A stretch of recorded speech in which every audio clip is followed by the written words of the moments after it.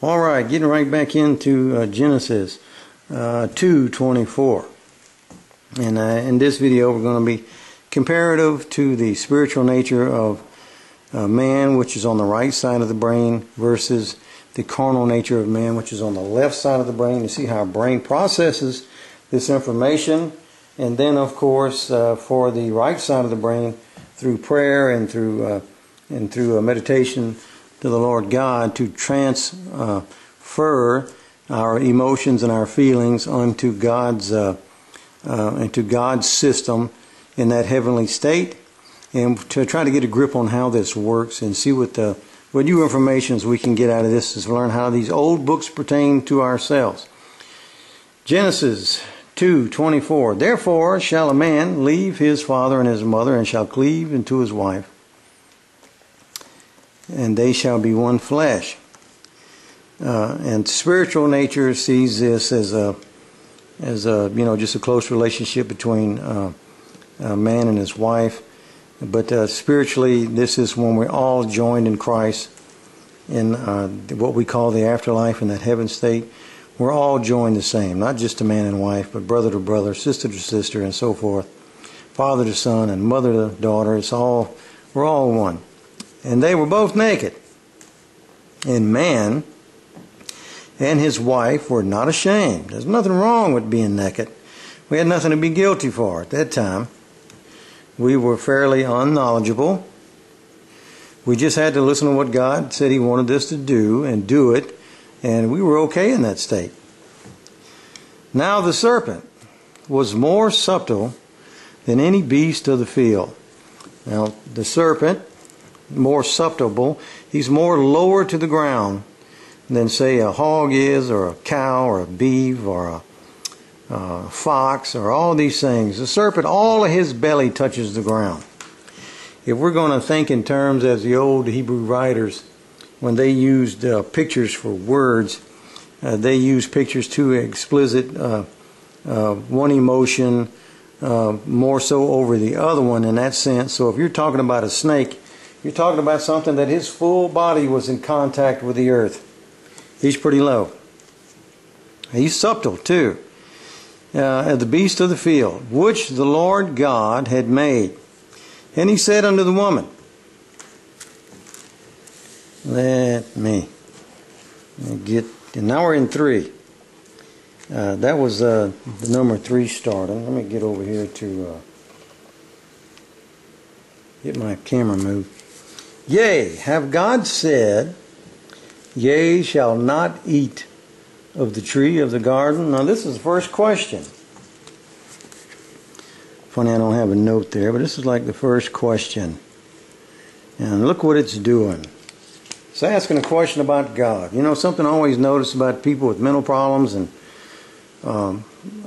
songwriters, famous songwriters like Bob Dylan, and all these people that are tortured, and painters, artists, all these types of people, they're all suffered with this questions about God. I mean, the questions about God is at the root of everybody's sanity or insanity.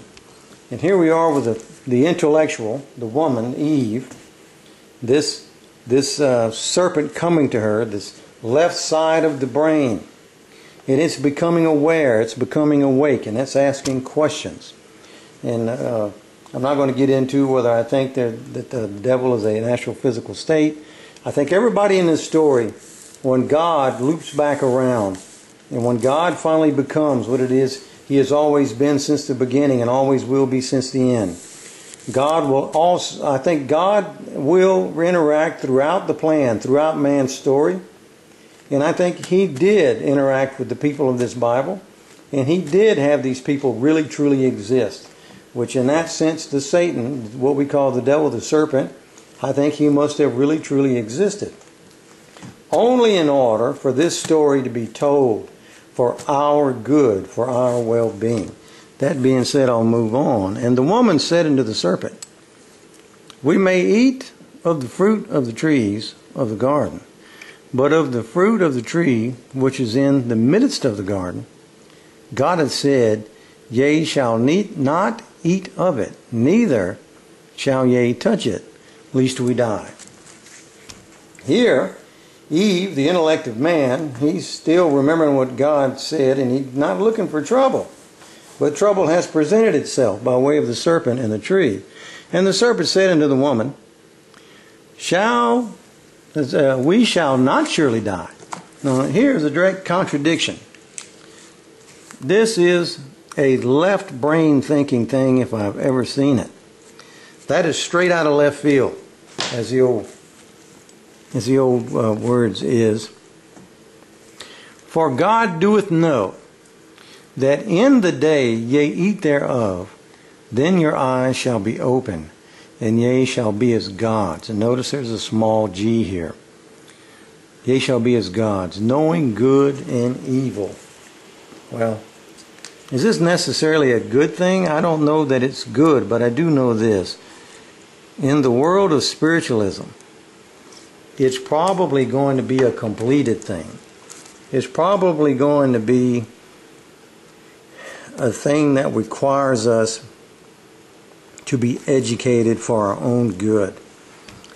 If we can take God on His Word and read the words in the carnal and stay in that vein, I know many, many good men that have done that. They've all come short. They've all failed in the sense that they've all needed Jesus Christ, but therein lies the reason for Jesus Christ.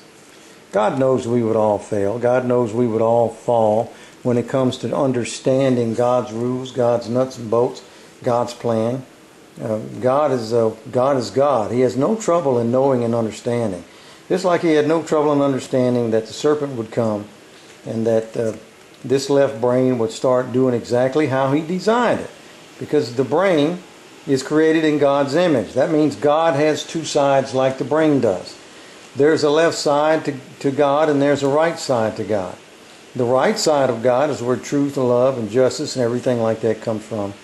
And the left side of God is where the devil and bad things and those types of things, the watchers and all these types of things come from.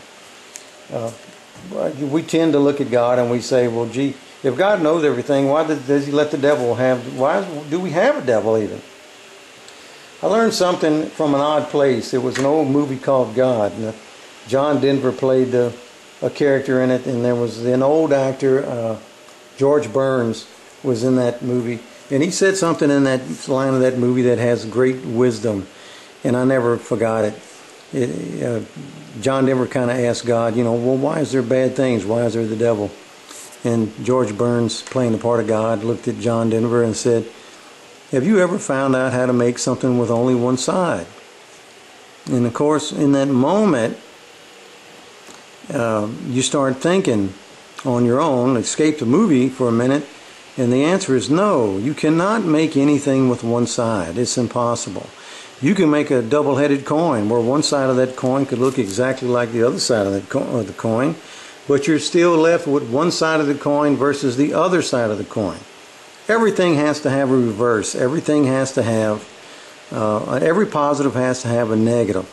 And this is why the left brain works the way it does, and the right brain works the way it does. And I'm starting to feel that this is also why the pineal gland gets all the play in our speech and our studies as the pineal gland receives, because the pineal gland is in the center of the two brains.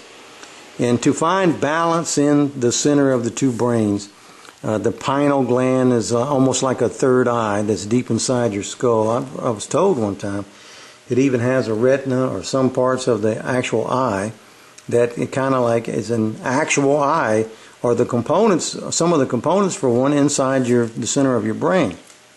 All that being said, all that really means to me is that there has to be some balance.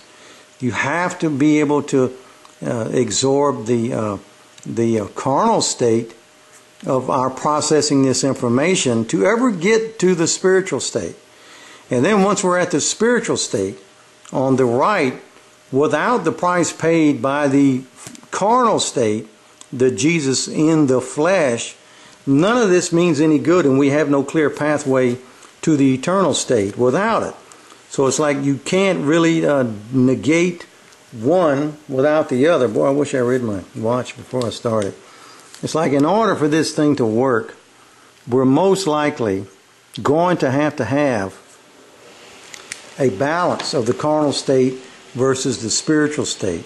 Because until we leave these bodies, we need them both. We need the devil and we need Jesus in order for us to balance out our understanding, with our ununderstanding, with our love for our hate. In order to balance these things out, we're going to have to educate ourselves on both of these stories, carnal and spiritual. I'm going to have to dog it off at 7, looks like. And then I know I'm doing a lot of talking and slowing us down, but it's one of those things where if you just read this word, it would be nothing but the carnal jumping out at us. And this is the whole point of this study, is to analyze carnal from spiritual, so we can find some type of balance between the two, that we can get to where God wants us to be. That being said, thank you for hitting that button and watching these videos, and thank you for that, and we will see you next time.